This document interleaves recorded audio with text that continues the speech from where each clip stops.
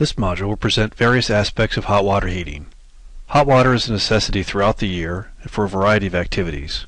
Many people are often surprised to learn how much hot water they actually use in a given day. This table provides estimates made by the Department of Energy of the average amounts of water used for different activities. 32 gallons for clothes washing, 20 gallons for a shower, 25 gallons for a bath, 8 to 12 gallons for automatic dishwashing, 4 to 15 gallons for hand washing, and 5 gallons for preparing food. On average, each American uses 15 to 30 gallons of hot water every day. And since heating water takes up a considerable amount of our utility bills, it's a very good place to look for energy savings. Fasten your seatbelts because Part 2 of this module will cover many topics, including water heaters and components, types of hot water heaters and how they work, energy factor of water heaters, water conservation, and water heater and pipe insulation. There are several types of water heaters that are available on the market. Most have tanks and range in size from 20 to 80 gallons and can be fueled by electricity, natural gas, propane, or oil. Most water heaters have a storage tank. However, on-demand water heaters that do not have a tank are gaining in popularity. Just like other appliances, there are two major costs associated with water heaters: their initial purchase and their operating costs. Therefore, it's important that homeowners take a look at the entire life cycle of costs when considering a purchase or an upgrade of a hot water heater and incorporate both initial price and operating costs. It's also important to note that many hot water heaters that are newer can typically provide a good return on investment when replacing an older model. Over half the hot water heaters in the United States are electric. Since they're not that efficient, they represent a large amount of our nation's overall electricity demand. They tend to be like heating hot water with a light bulb. Gas hot water heaters are much more efficient and are also therefore much more popular as a replacement for an electric hot water heater. Instantaneous hot water heaters can also save energy because they don't require hot water to be stored over long periods of time, but they also have a number of disadvantages that we'll talk about. Gas and electric tank heaters have some common features, but it's easy to tell them apart with a closer look. Both have a hot and cold water heating supply at the top. Cold water is introduced at the top of a tank through a dip tube, which enables hot water to be drawn from the top of the tank at the same time to avoid mixing. A telltale sign of an electric hot water heater is the electric supply, and also most models have two coils with an individual temperature control on the side of the water heater.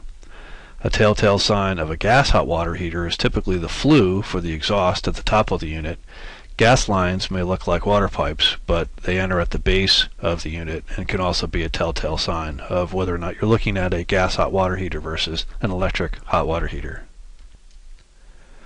Whether a water heater is fueled by electricity or gas, the concept of how cold water comes in and is heated remains the same. When hot water is used for cooking, cleaning, or washing, water is drawn from the storage tank. To replace that water, cold water is brought in and heated, keeping the tank always full. This animation illustrates how a gas hot water heater will work by bringing in the cold water introduced at the base of the tank, the burner coming alive to heat that water up, and exhausting the exhaust through the flue, the hot water raising to the top and being drawn out for use as for a shower or for cooking. When an electric hot water heater has dual coils, they typically work in a sequence to improve their efficiency. In step A, hot water flows from the top outlet and cold water enters the tank at the bottom through the dip tube. This temperature drop switches the thermostat at the bottom of the hot water heater on. If the water at the top of the tank is fully displaced by cooler water, as shown in step B, the top thermostat will come on and the lower one will turn off. When the flow stops, the top element will stay on until it reaches its set point and heating up the water at the top of the tank. At this point, the upper coil will shut off and the lower coil will come back on, until its set point is reached and the tank has been fully reheated or fully recovered, as shown in step D. It's common to have the top and bottom of these thermostats set to the same temperature.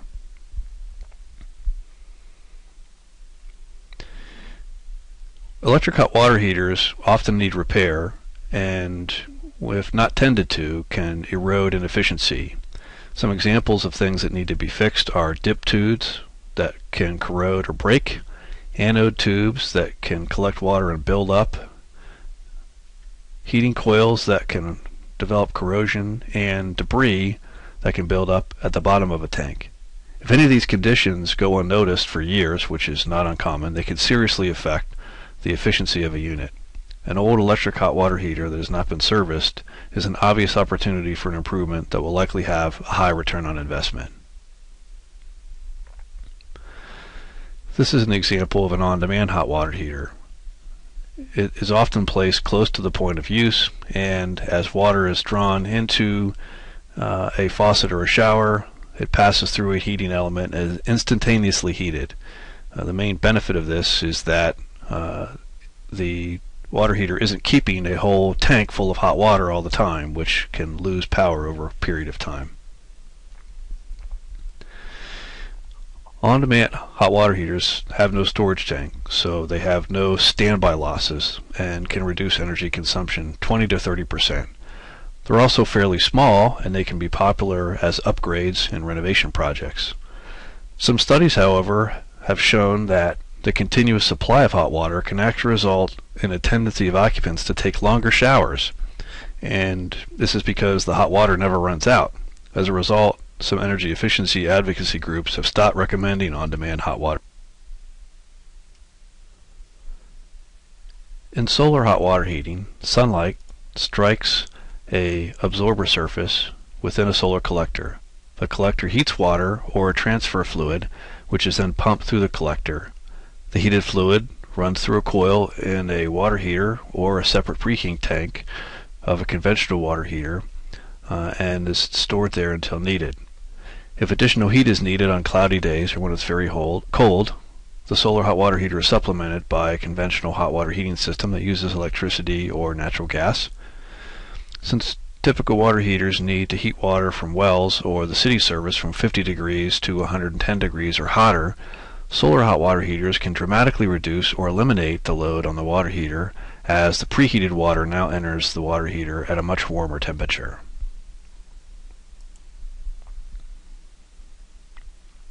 Solar collectors are typically flat panels or sets of glass tubes that heat up in the sun and transfer heat to the water pumped through the collector. Solar thermal collectors typically have a pretty good return on investment. The biggest downside is that it can be often hard to find a contractor to install the collector, and they're also considered to be unattractive when viewed from the street. Heat pump water heaters are relatively new on the market, but they have some big advantages. They use an evaporative cycle, just like a heat pump, but instead they heat water instead of air. They absorb heat, and as a result they can cool the space that they're located in. If they're not in such a space to absorb sufficient heat, most of them also have electric resistance coils that can be activated as a backup. A recent study found that a heat pump water heater coupled with photovoltaic energy is actually more cost effective than solar thermal water heaters. Some heat pump water heaters have a condensing unit that can be located outside or away from the unit. Others have the heat pump integrated into the tank and can take up about as much space as a regular tank water heater. Hybrid systems of hot water heating are also possible. This system depicts a heat pump water heater and a solar thermal collector that are combined into a hybrid system. This type of system can be very efficient, but it might be hard to find a contractor that's capable and familiar with these types of systems and willing to install it at a cost that's affordable to a homeowner. Hot water efficiency is reported in terms of energy factor, or EF. Energy factor is the ratio of the energy supplied in the heated water divided by the energy input into the water heater. Electric hot water heaters have relatively high energy factors, but similarly to electric heaters and light bulbs, they use a lot of electricity. Older gas water heaters have energy factors between 0.59 and 0.65, while newer condensing water heaters have efficiency factors approaching 0.95. Oil hot water heaters are rare and are typically integrated with a furnace and have a similar energy factor as older gas counterparts. Since heat pump water heaters use a refrigeration cycle and do not create heat using a fuel source, they have energy factors that are larger than 1. Energy factor is also normalized over different types of cycles in which water heaters operate through testing.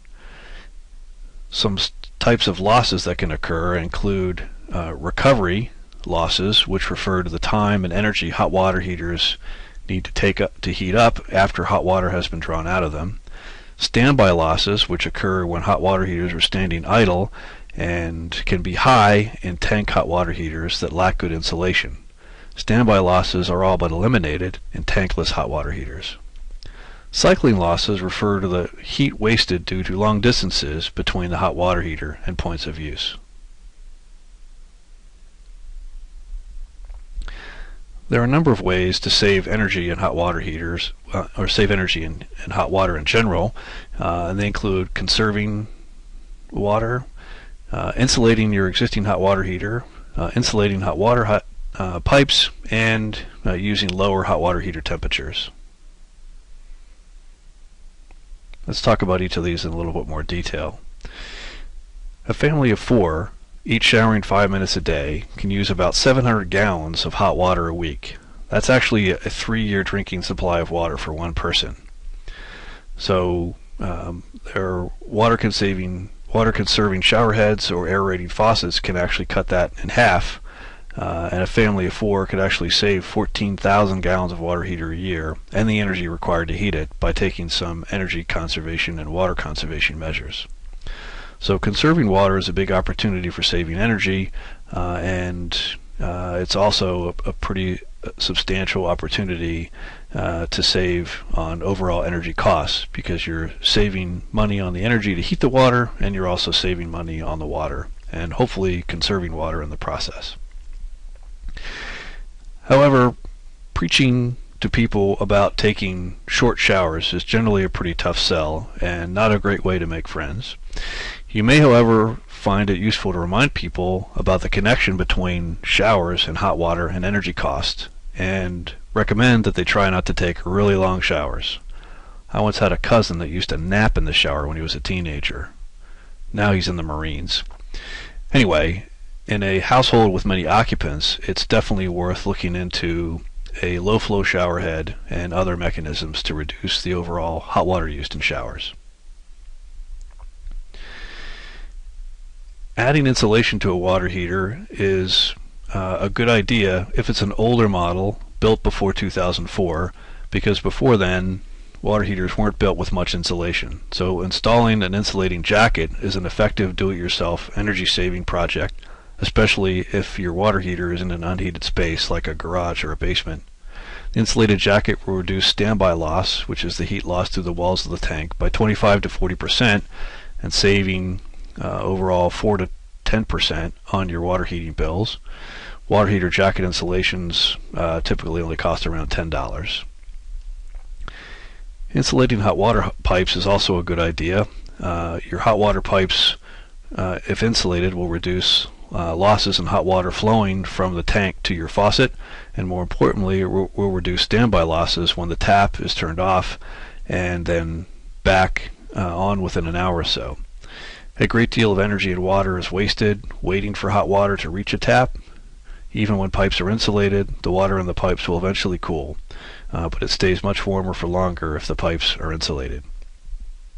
Also, uninsulated pipes can accelerate heat loss in a tank by helping to draw the heat out of the tank. So even cold water supply pipes should be insulated within 6 feet of a hot water heater. Water heater temperature is also an important way to make sure we're watching how much energy is spent on hot water heating. Water heater thermostat should be set to the lowest possible temperature that still provides sufficient hot water. Some manufacturers recommend between 140 to 150 degree temperature settings, but that actually would be a scalding temperature, and water at that temperature would need to be mixed with cold water anyway. So instead of mixing it with cold, just heat it to the temperature you need it. So in many households, a temperature setting of 115 to 120 degrees is fine. This often translates to about midway between the low and the medium setting on the hot water heater. It's worthwhile noting that for every 10% or 10 degree reduction in water temperature will save about 3 to 5% on your overall water heating costs. When you're away on vacation, you might think about turning the thermostat down to the lowest setting, or even turning the hot water heater off altogether. With a gas hot water heater, you'd want to make sure you know how to relight the pilot light if you turn it off while you're away.